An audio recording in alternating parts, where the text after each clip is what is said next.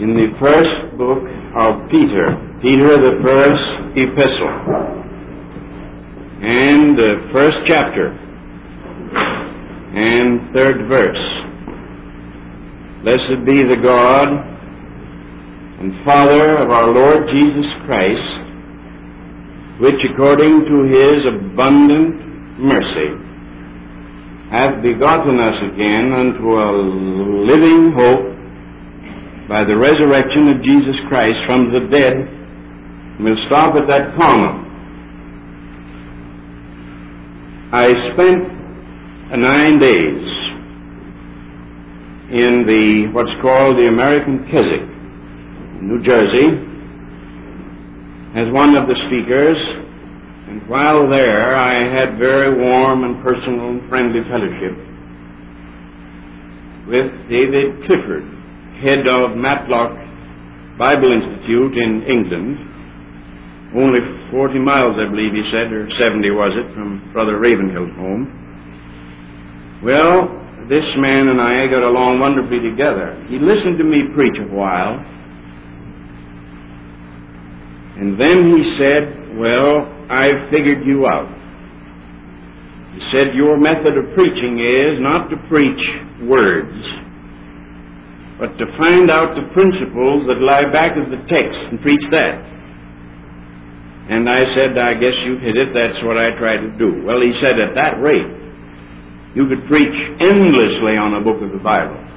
And I said, well, I just closed the year on the 17th of John. It can be done. And in the book of 1 Peter, first chapter, third verse, I have already preached 2 sermons from it. The one called, Blessed be the God and Father of our Lord Jesus Christ. And we dug around at the roots and tried to discover what he was saying about God when he said, Blessed be God. And we found that the same word in the original is that which we use when we say eulogize. He was telling us to eulogize God. You want to eulogize dead men, you'll probably, when you know all the facts, will blush at your own eulogy. But if you want to eulogize God, you're never going to overstate the case.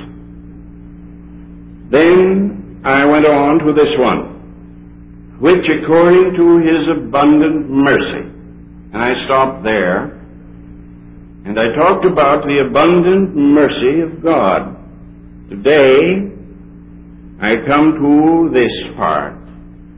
God, who hath begotten us again unto a living hope by the resurrection of Jesus Christ from the dead.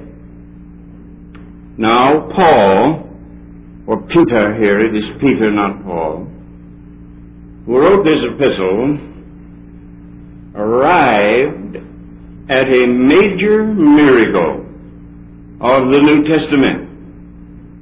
Now I want to bear down and pause and walk around her bulwarks and behold her gates and walls thereof. This major miracle we call begotten again. This, like a great many, almost all Bible teaching, has fallen into cold hands. We feel as if we were in the mortuary instead of in the church of the living God. Instead of a man just having come fresh out of a tomb, we feel as if we were in the presence of a corpse brought fresh in from the street. But born again has become a word that means precious little. It is used as a hyphenated adjective among us. We say, yes, he's a born-again man. I said, I'm born again. Yeah, is he born again? And I revolt from it. I don't mind telling you frankly that I revolt from it. I revolt from it not because I don't believe it, but because I always shrink from hearing dead men talk about live subjects. And there isn't anything I have said quite so chilling, and I think that a brother of mine said it not so long ago either, too, There isn't anything quite so chilling, quite so disheartening as a man without the Holy Spirit preaching about the Holy Spirit. And there isn't anything any worse, I guess, than to hear the hyphenated adjective born again tossed around by people with manufactured smiles heading to the nearest restaurant. Now, Peter talked about a major miracle, that of being begotten again, born again. It's a major miracle.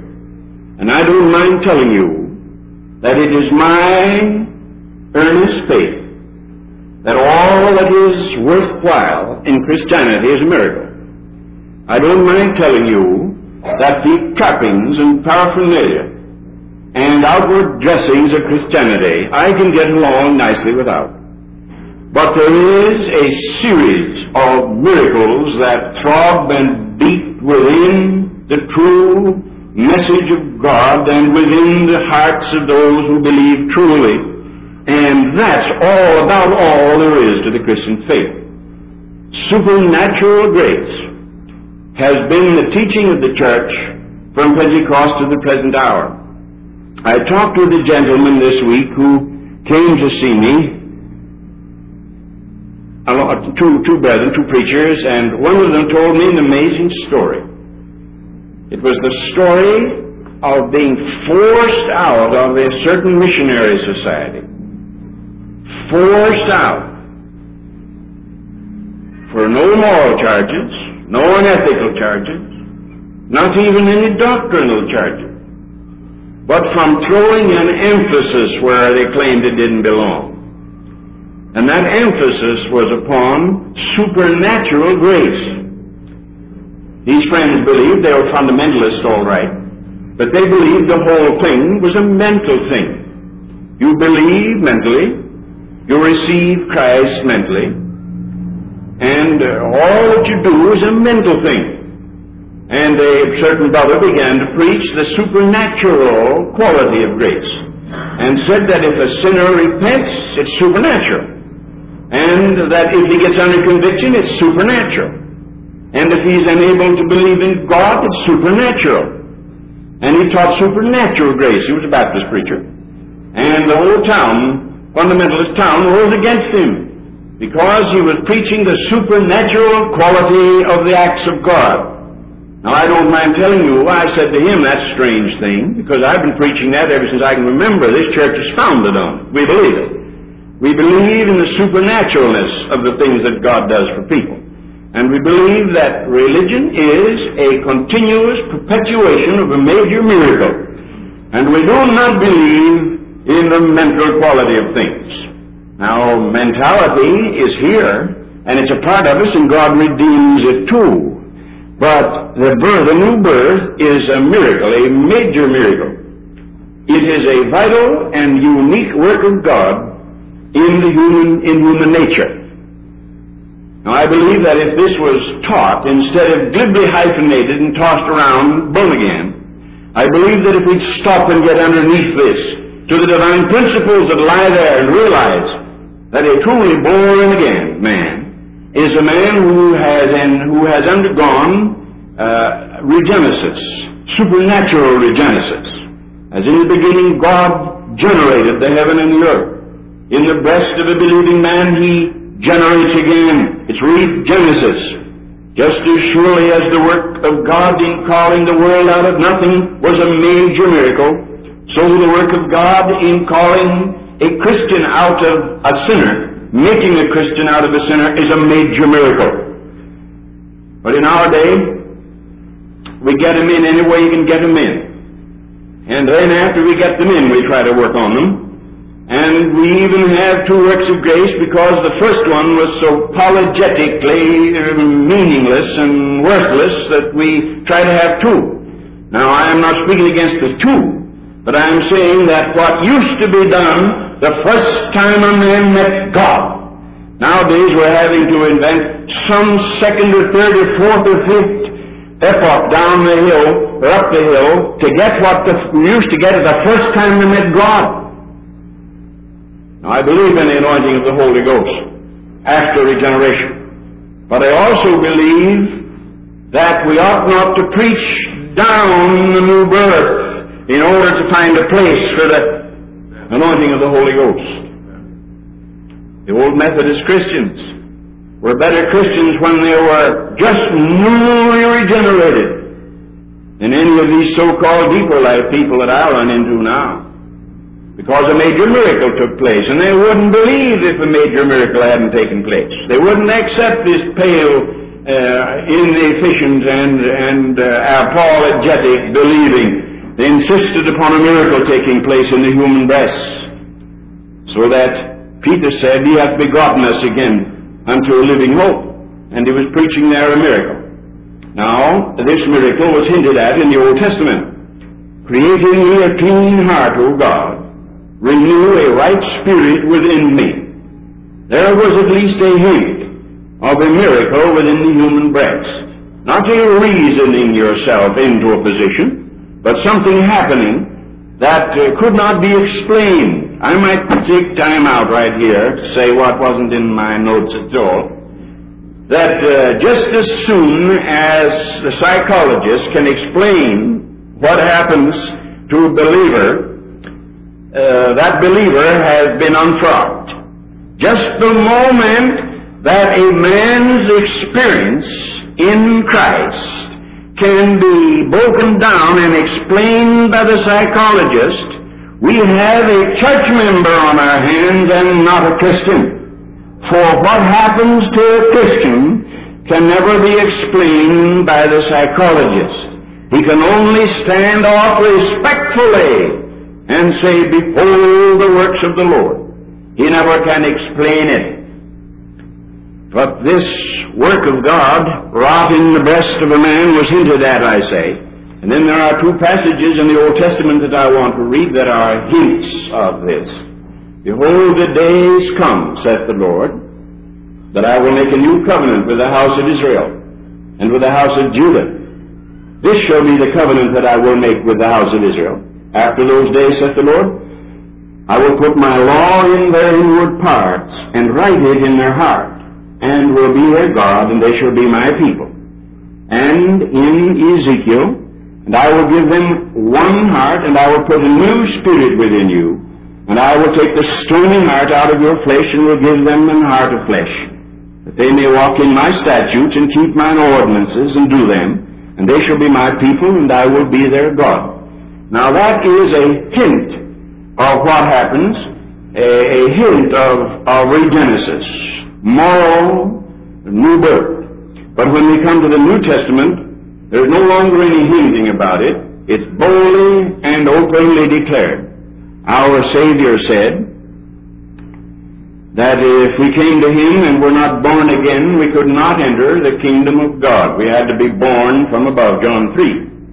In John 1:12, John said, as many as received Him, to them gave He power to become sons of God, who were born, not of blood, nor of the will of the flesh, nor of the will of man, but of God. Now there is a work that is a miracle. Paul said in 2 Corinthians 5, if any man be in Christ, he is a new creature. All things have passed away, and all things have become new. You couldn't make it any stronger than that. Then Peter says in 23rd verse, being born again of the Word of God, which liveth and abideth forever. James says in his first chapter, of His own will begat He us, that we might be a kind of first fruits of His creatures. Now that's as plainly as it can be stated. In other words, if you were setting out to teach a major miracle within the human heart, you would use those very words to express it. And if you wanted to make it very emphatic, you would use those words to express it. If you wanted to strip it down until it stood stark, unqualified before you as a strong, vital teaching of the Word of God, you would use those words concerning it. In other words, the Holy Spirit could not have said what He was setting out to say and used any other words. These express it. And they tell us that there is supernatural grace that there is a work which we may call a major miracle. There is a work which is as truly a work of God as was the first creation. It is the creating of another man in that heart where another man had been. It is the putting of a new man in the old man's place. And we are born anew. Now, this draws a sharp line between those who have become Christians by any other method and those who have experienced true regenesis. I have claimed all the time that if we were securing examples of true regenesis, we would not have to be talking about revival so much. The church would be a miraculous group in the midst of a hostile world, and she would be as separated from the world as a can of oil floating on the ocean. She would be in contact with it, but she would not be of it. She would be separated from it. And we would be the most amazing people in the world. A whole group of true Christians. There are several hundred people here listening to me now. And if every one of you had experienced fully the miracle of regenesis, we would be the most astonishing church in the city of Chicago. They would come from everywhere to look at us and say, what are these people? But we have watered down the miracle of divine grace to a point where you actually have to have a name on a record to know if a fellow's a Christian or not. There is a difference, and in that great and terrible day, there will be those white with shock when they find that they have depended upon a mental assent to Christianity instead of upon the miracle of the new birth. Now, he said we're begotten again. And we're begotten again unto a lively hope. That word hope is one of the great words that Christ gave us. Have you noticed this about the New Testament? That our Lord Jesus Christ rarely introduced a word that wasn't known before. Not even a word construction that wasn't known before to Bible readers. But that he almost invariably charged that word with a new and wonderful meaning. So that we go back to the Savior and say, he gave us that word. Well, actually, he didn't. It was a word that was used in the Old Testament, perhaps in Greek literature, but it was a word which now receives a wonderful new meaning because the Savior took it into his mouth. So that word hope is a word we may properly say Christ gave us, though it is used 140 times in the Bible. And better than that, better than counting the number of times that it was used, better than finding a text where it is used, is this, that it is the drift and direction of the whole Bible. Hope is the direction the whole Bible takes. It is the music of the whole Bible. It is the heartbeat, the pulse, the atmosphere of the whole Bible. That word hope. And it means a desirable expectation. It means a pleasurable anticipation. Pleasurable anticipation. How many of us there are who pleasurably anticipate that which we'll never receive? Tennyson, in his wonderful In Memoriam, paints a picture so poignantly, sharply pathetic, that it's almost unbearable when you read it.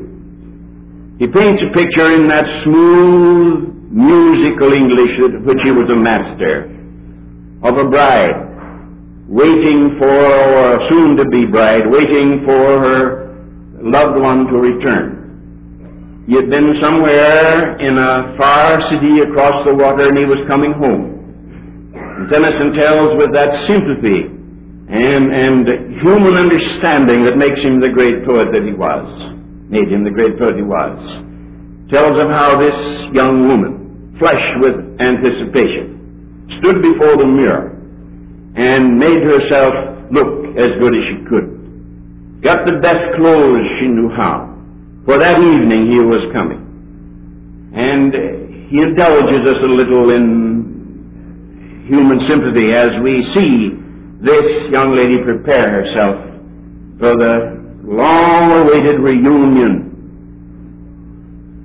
Then he adds, but she doesn't know that for days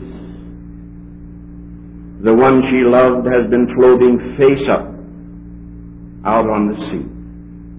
She doesn't know that the ship whereon he was returning has gone down with all of its crew, and that he stares tonight at the stars with sightless eyes.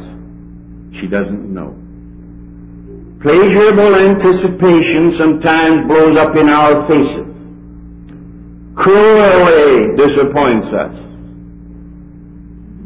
And there's the picture of pleasurable flushed anticipation turning to bleak, pale-cheeked sorrow in a moment when the news is brought that her loved one is dead. That's the way human hopes do with us. They throw us down, but the Christian hope is alive. For it is said here that he has begotten us again unto a lively hope, but the Old English word lively, 340 years ago, that word lively meant what the word living means now. Now, lively means hopping around like a little boy, real fast and full of ginger. But in those days it meant living. And here is a word which comes from God himself. It is the strongest word in the Bible for life, and the strongest in the New Testament. It is a word used of God himself when it says he is the living God. So that God takes a Christian's hope and touches it with himself and imparts his own livingness to the hope of the believer. Once more, I repeat that Christians are living too much in the present now. And the pleasurable anticipation of better things to come has almost died out of the Church of Christ.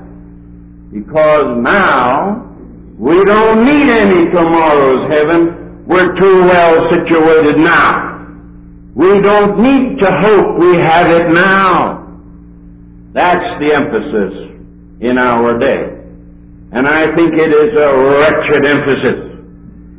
And when we do talk about the future, we talk about eschatology instead of heaven. But the true Christian is one who's kind of sick of this world. If I find anybody that settled down too snugly into this world, I'm made to doubt his spiritual regenesis, whether he's ever truly been born again. He can live here and work here and serve here, but if I find he fits down into the world like it's penned into an old and familiar glove, I worry a little bit about the man, because all the Christians I meet that are amounting to anything are Christians that are very much out of key with their age, very, very much out of tune with their generation. Jesus called it a wicked and adulterous generation. And that generation has not improved any. We're still the same wicked and adulterous generation that were in the days of Jesus. And if you can live in it too comfortably, I am being made to wonder whether the miracle has ever been wrought within your life or not. When God works the miracle within the human breast, heaven becomes the Christian home immediately, and he is drawn to it as a bird is drawn in the springtime to fly to the north. There's a migratory instinct within the breast of the bird, and without knowing why, along about March, he suddenly begins to look at himself and look around and feel dissatisfied, flap his wings a bit, and finally takes to the air, fans the cool breezes long and far, till he goes back to what is his summer homeland. And the Christian has a homeland, and the fact that we're not anticipating it nor looking forward to it with any pleasure is a serious mark of something that's wrong with us. But that isn't what Peter had in mind particularly. when he talked about the Christian hope, though that's part of it. And he says that the hope of the Christian is something that's alive the way God is alive. I read someplace, I don't recall where, maybe Time magazine, maybe a newspaper. But I read that there had been one of these pollsters going about like Roper and Gallup pollsters, and they had gone to the man on the street, the man and woman on the street, and they had taken a cross-section of the American public and asked them whether they believed in God and whether they expected to go to heaven. I think it was 82% of the American people believe in God and expect to go to heaven. I don't like to deal in percentages, my ears, but I should like boldly and bluntly to say that I should guess that about 75% of that 82% are indulging in an invalid hope. A hope that can do nothing but dash them when it's too late and cruelly disillusion them when it's too late to do anything about it. I believe, as the old colored preacher said, if you're going to go to heaven, you better begin to live like it now. And if you're going to die like a Christian, you'd better live like a Christian now. And I have no place in my heart, that is, no hope in my heart, for those who indulge a vague hope. There's a Christian hope that isn't vague. It's valid. The hope of the world is vain, but the hope of the Christian is a valid hope. You can't out-expect God. Keep that in mind, friend. You can't out-expect God. It's unbelief that prevents our minds from soaring into the celestial city and walking by faith with God across the golden streets. It's unbelief that keeps us narrowly tied down here, looking eagerly and anxiously to the newspaper ad to see who's going to come and preach to us to keep our spirits cheered up. Anybody that needs to have to be chucked under the chin all the time to keep him up is in bad shape spiritually and needs something else. Anybody that has to have the gospel preached to him all the time and have it repeated all the time, something wrong with him. You've heard the gospel. You have believed, you say. You have turned to God from idols to serve the living God and wait for His Son from heaven. Then why have to be always attending popular evangelistic meetings and listening one time more to the same thing that you've heard 1,000 times? Leaving therefore the first principles of the doctrine of Christ, the baptism and laying on of hands and all such, let us go on unto perfection. But the Church of Christ is satisfied with the latest gospel peddler, the latest gospelier that comes along. They're satisfied because they have cowbells and a handsaw and a lot of other fine things. You can get them at the 8th Street Theater any night by just writing in. Can't think of a single one of their names, but anyway, I know they're down there with their cowbells and banjos and their hillbilly songs, and if that's what you want, go down there and get it. And if the gospelier has to bring that in order to get a crowd, boycott him. Let him preach to empty seats.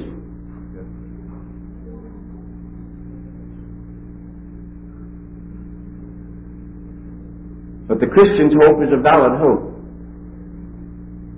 He has been born of God. There has been an act as truly miraculous as that act described in the beginning. God created the heaven and the earth. There's been a new creation there.